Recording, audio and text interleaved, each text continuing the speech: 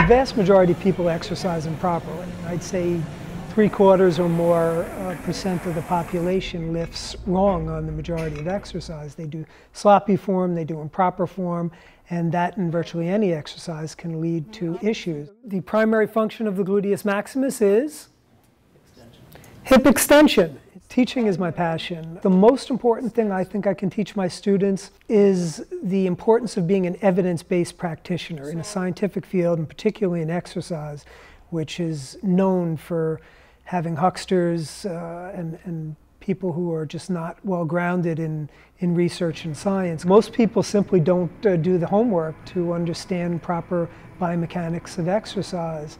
And they don't consult with proper fitness professionals if they don't understand it. And they go in, and I think the overwhelming majority of people seem to think that if you just go into the gym and kind of feel it out and do your own thing, you'll get results, and nothing can be further from the truth.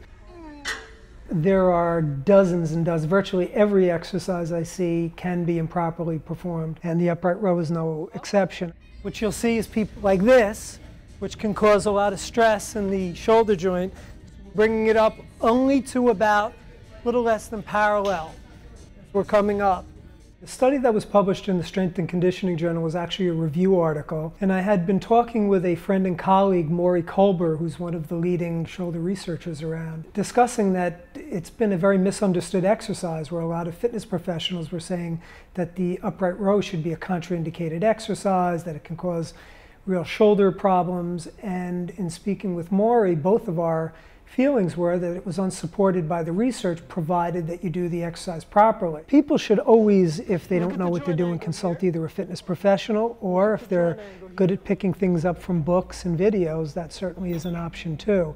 You have to know yourself. Sometimes reading a book or watching a video, you don't really know what you're doing wrong when you actually go in the field.